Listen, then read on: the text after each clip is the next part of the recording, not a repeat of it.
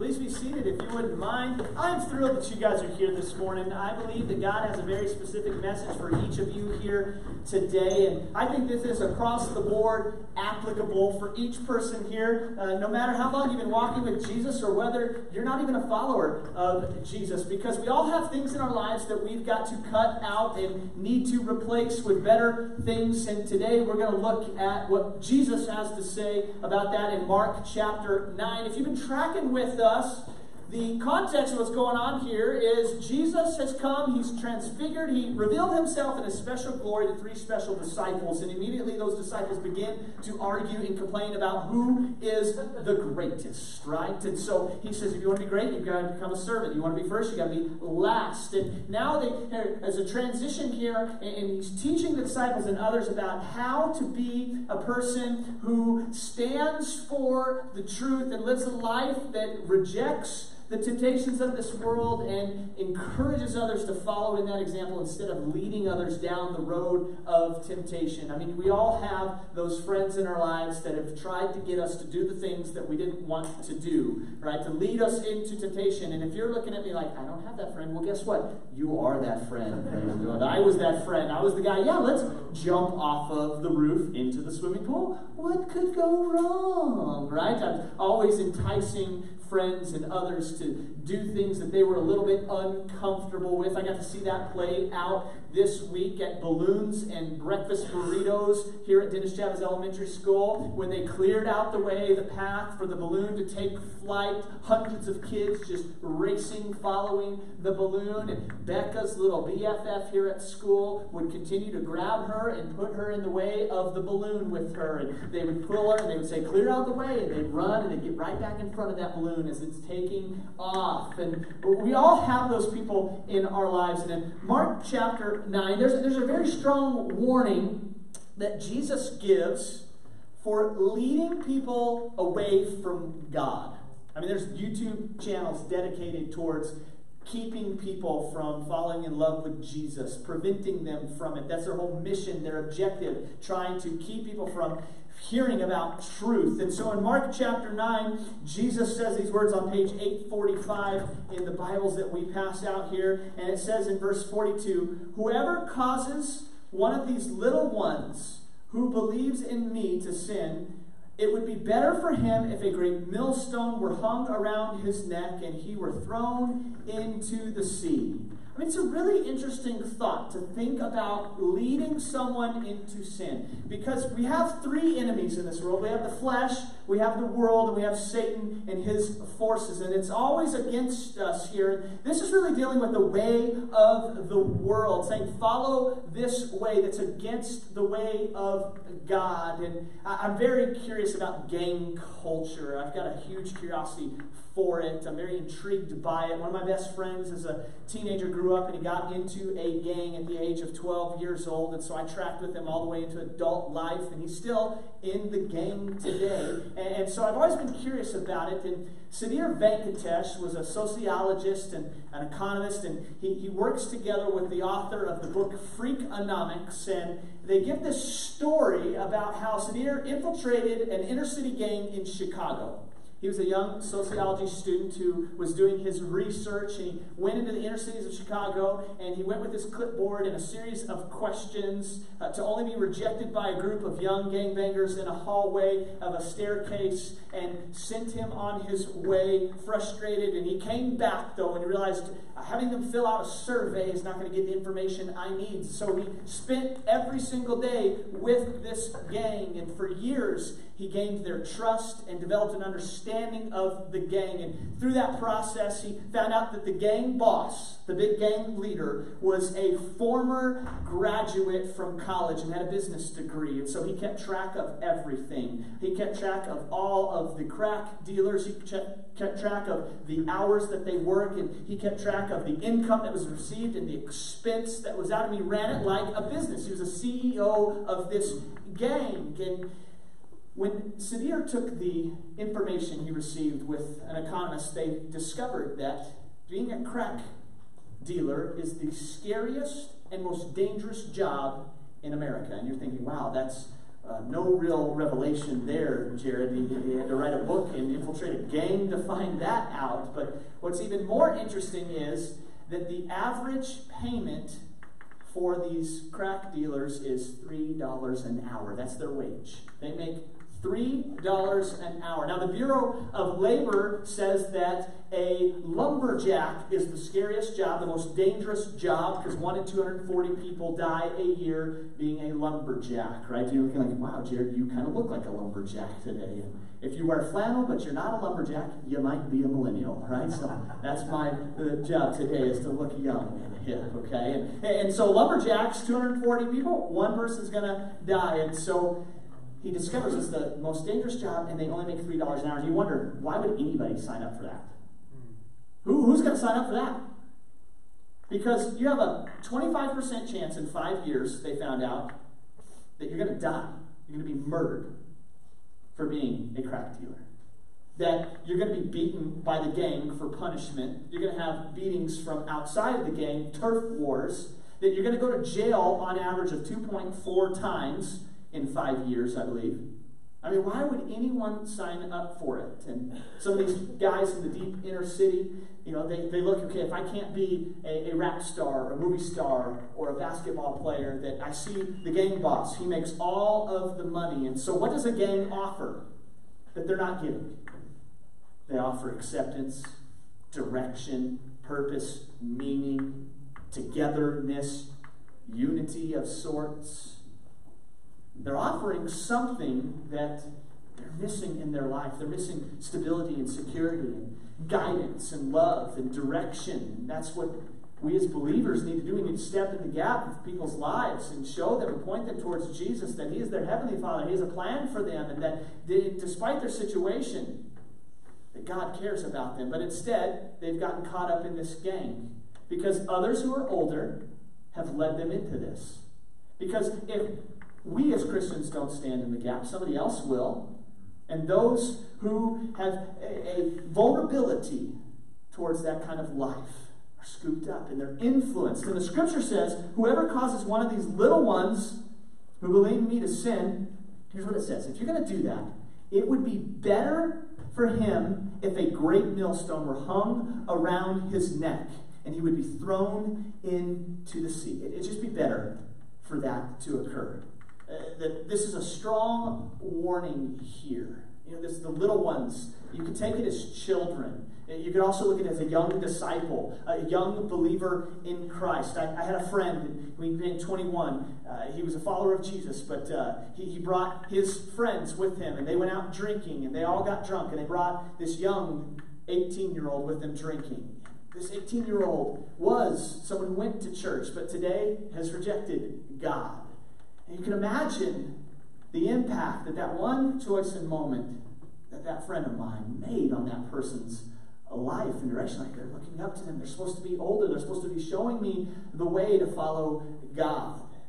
He's saying, hey, you take these children and you lead them towards sin. If you take young believers and you lead them towards sin, the little ones. You know, we were first called Christians at Antioch. It was a pagan term to make fun of Christianity. It was calling them little Christ. You're just mimicking Jesus. You're these little Christians running around. You want to take people that have a chance to receive Christ and have faith in Jesus and follow God, and you want to distract them. You want to take them down a different road. You want to lead them away from God. You know what? It'd be better for you to just have a millstone hung around your neck. And you wonder, what's a millstone? Millstone here. In the original language, it's actually translated donkey stone. Donkey stone. Because a donkey would be attached to the mill, and it'd be a giant stone that would grind the corn, and the donkey would take its pace, and the strength of the donkey would push the stone. So it's this massive stone that would weigh you down and sink you to the bottom of a deep, dark, lonely place.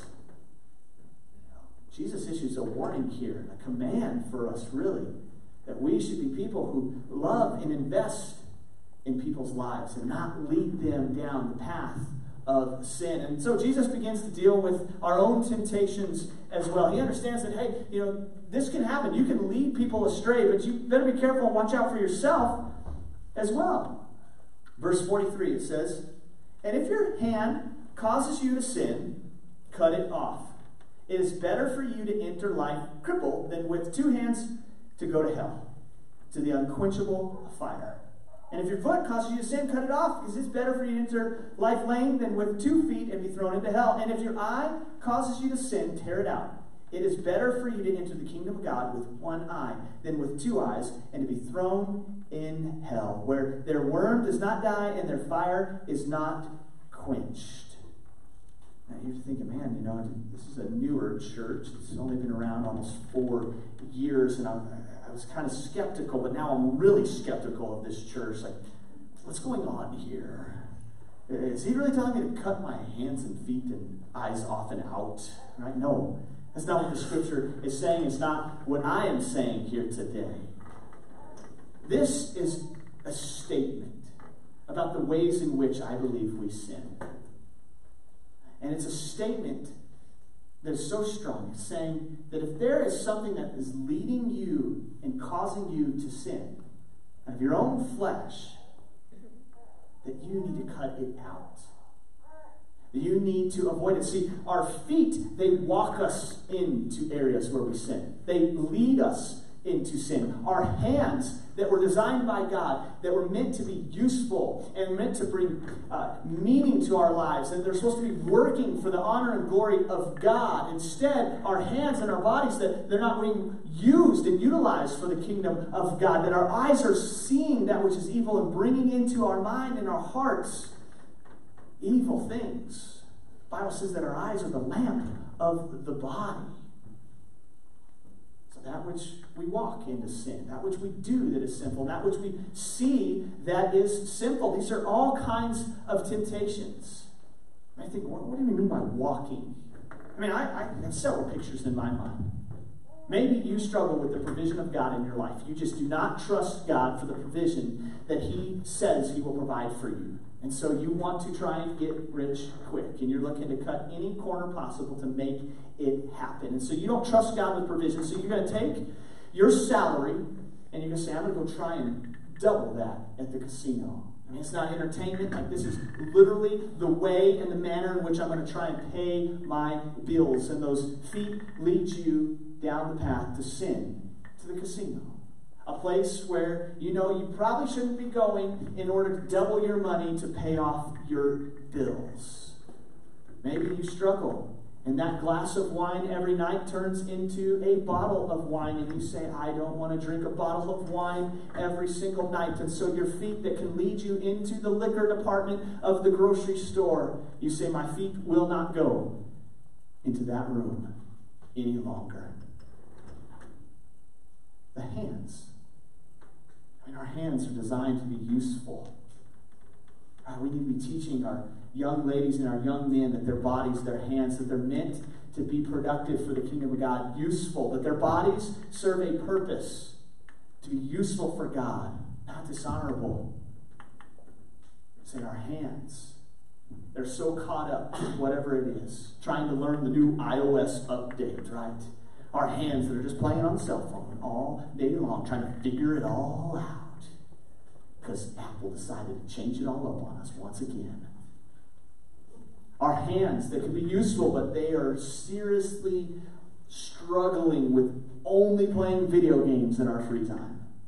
Or we're not doing anything useful. We're just consumed by that struggle. Our hands that are to be useful. We've got a little lawn envy in our neighborhood, and we see all of the neighbors that have perfectly manicured yards, and we drive up to our yard and we look at our grass and we go, oh.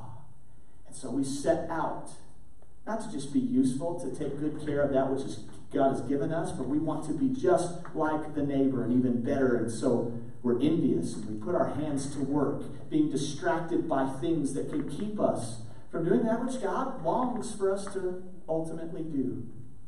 Our eyes that can see, that can bring temptation into our mind and our hearts. Got a great friend several years ago, and he struggled with looking at pornography on the internet. And so he discovered that it was his cell phone that was the ultimate place of struggle.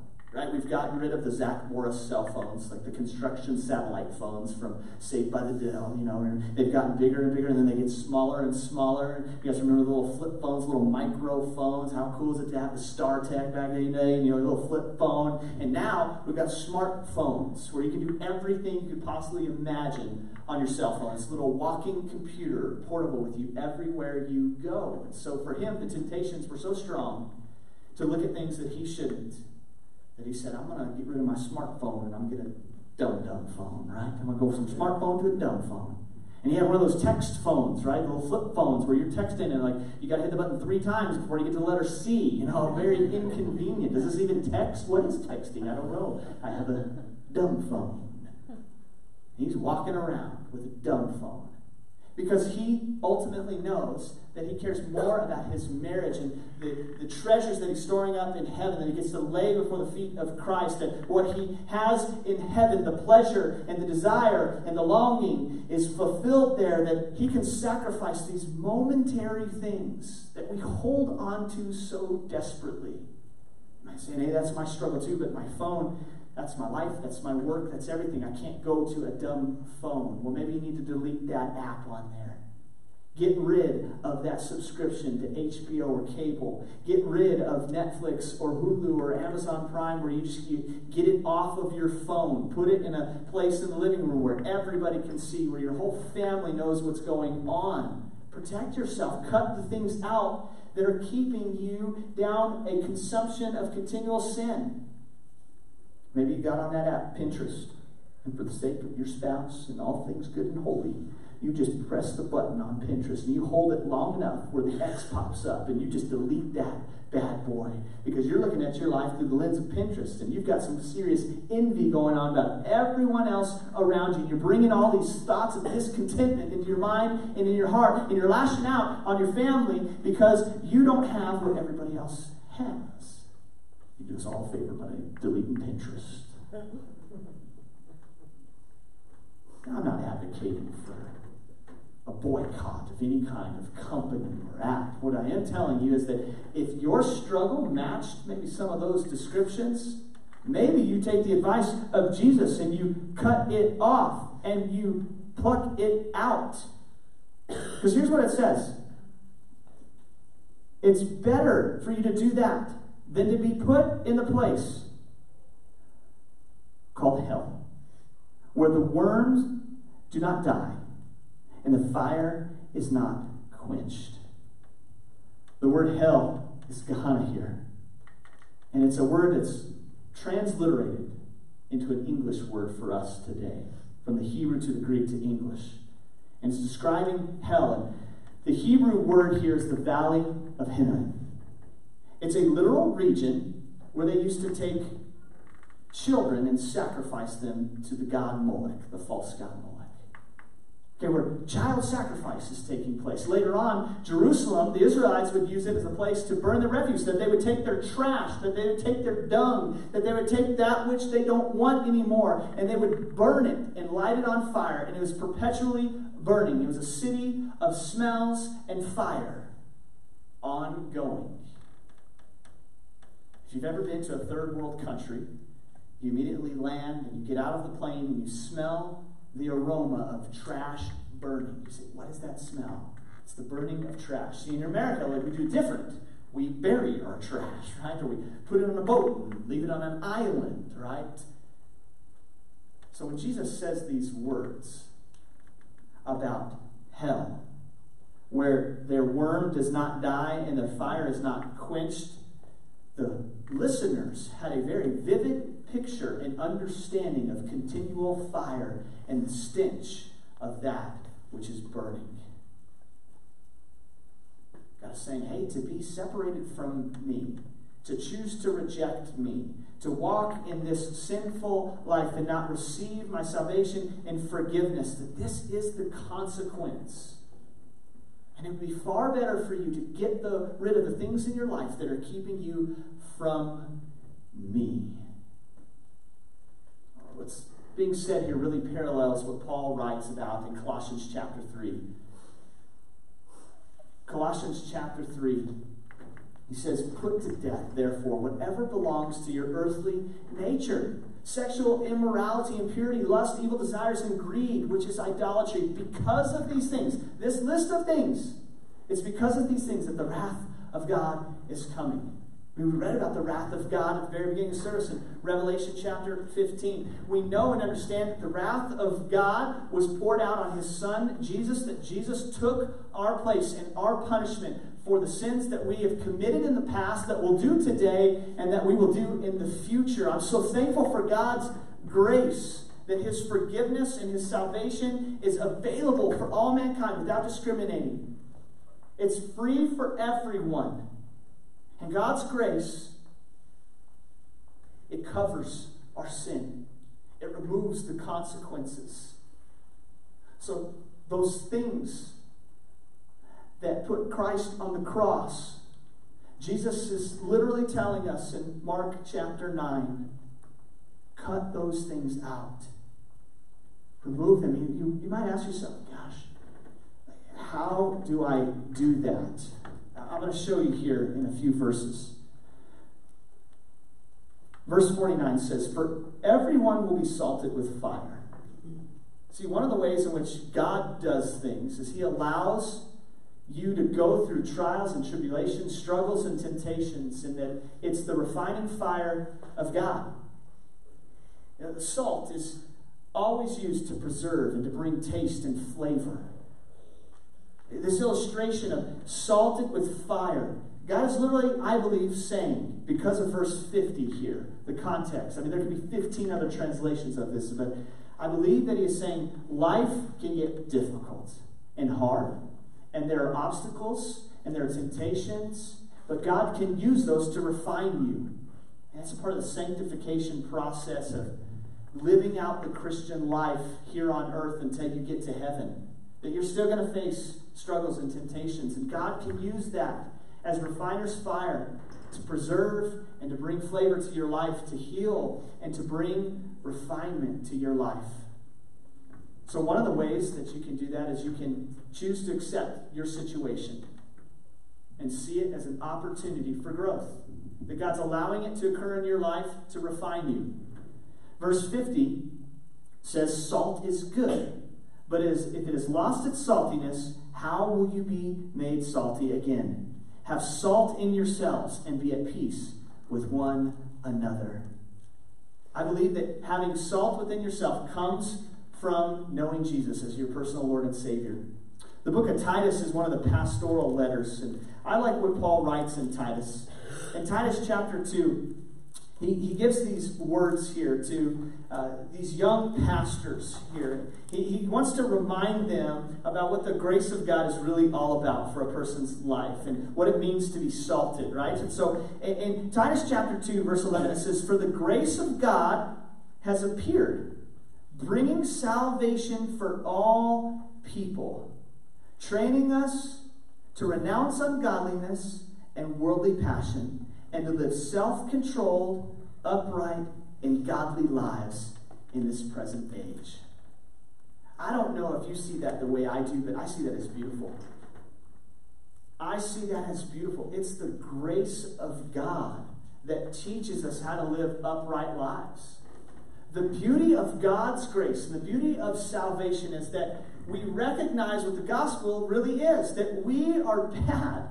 We are evil at our core, and we are in need of good. We are in need of forgiveness. And that forgiveness and that goodness is found in Jesus, who is good, who is not bad. And anything that is good inside of us comes from God. Acknowledging your need for God, accepting the goodness and forgiveness of God, and living it out. We need to teach ourselves the gospel every single day. And the beauty of the gospel changes our character. The beauty of the gospel teaches us how to live upright lives. Paul also writes in Timothy, 2 Timothy chapter 2, or chapter 3, verse 16, excuse me. It says, all scripture is breathed by God, and it's profitable for teaching, reproof, for correction, and training in righteousness, that the man of God may be complete, equipped for every good work. Mark chapter 9, we're called to cut things out of our lives, but we're not called to just leave that vacant, that we're to replace it with the salt, the goodness of God, the beauty of salvation, and the power of His Word. The beauty of salvation and the power of His Word. We need to replace that in our lives. So I want you to picture on the stage, okay, this stage. Picture train tracks being laid. Okay, the Word of God, first off, says that it teaches us. It's profitable for teaching us. Teaching us the track and the way in which we should go. That's what the Word of God does. It points out the way that we should go and live our lives. It's there to reprove us. The Word of God reproves us when we get off track, when we derail. When we go to the things that our feet leads us to sin, when we do with our hands the things that are sinful, when we see with our eyes that which is sinful and evil, when we get off track, we get reproved by God's Word. It says, you're off track. And a lot of us, we get mad at God and Christians and others around us, but that's actually God's work in your life to get you back on track. Right? So the teaching of God's Word shows us the way. The reproof of God's Word shows us that we're off track. The correcting of God's Word brings us on track. You can choose to accept the correcting of God in your life or reject it. But if you reject it, you'll never get back on track. You accept God's correcting, and then you accept the training of His Word. The training gets you back on the right way. So, you see the way to go. And if you're like me, you get off of the way to go, and you're reminded where to get back on. Keep on trucking. That's what the beauty of salvation and the power of God's Word can do in your life. Now in Psalms chapter 1, David writes, and he says this, speaking of the way of the righteous versus the way of the wicked. And today we really have a choice. Do we get to walk in the beauty of salvation and the power of God's Word, or will we walk in the consequence of rebellion? It says in verse 1, blessed is the man who walks not in the counsel of the wicked, nor stands in the way of sinners, nor sits at the seat of scoffers. But his delight is in the law of the Lord, and on His law he meditates day and night. He is like a tree planted by streams of water that yields its fruit in season and out. Its leaves do not wither. In all he does, he prospers. The wicked are not so, but they are like the chaff in the wind that drives away. Therefore, the wicked will not stand in the judgment, nor the sinners in the congregation of the righteous. For the Lord knows the way of the righteous, but the way of the wicked will perish. You know, my plea and my desire for each of us here today is that we can allow the Word of God to show us the right way to go. And if we've gotten off track, that's going to look different for each one of us here. And maybe you lined up with some of the examples that I laid out for you today. That's just God's way of showing that you're off track. Would you let Him correct you and bring you on track again to send you on the right way? Maybe some of you are here this morning and you've never accepted God's forgiveness. You've never felt the power and the beauty of His grace. Could today be the day that you accept that loving, kind gift that God extends for all men and women to be saved, to avoid an eternity of separation from God? A place that's described as continual weeping and gnashing of teeth, a place of eternal torment and separation from all that is good. Today could be the day that you make up in your mind and in your heart to follow God and receive the gift of salvation. Heavenly Father, we come to you, Lord, and no one's perfect here. Each of us struggle. We all face temptations in many different ways, Lord, and many of us are here this morning and we want to know how to break free from the constant cycle of the consuming sins in our lives. Lord, would you show us where we're walking into temptation and where we're acting out sin with our hands and where we're allowing sin to be seen and enter into our minds and our hearts? God, would you show us that right now? And God, we just confess that to you.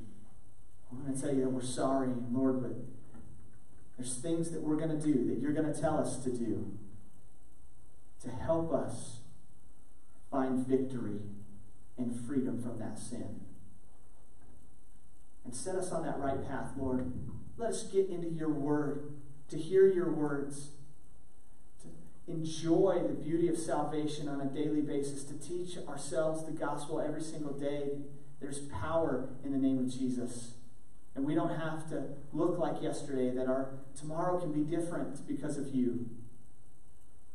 And God, for those that don't know you right now, that they heard clearly this morning that you extend a free gift, a gift of salvation, forgiveness, and freedom. God, may they say to you, yes, for the very first time this morning. May they say, I'm a sinner and I need forgiveness. God, would you please forgive me? I've been running from you for far too long. I've been rebelling against you for far too long. God, I want my life to have meaning and purpose that's beyond myself. I want to live for you. Would you forgive me and come and dwell and live inside of me and give me the power and the victory over my struggles and sin? In Jesus' name, amen.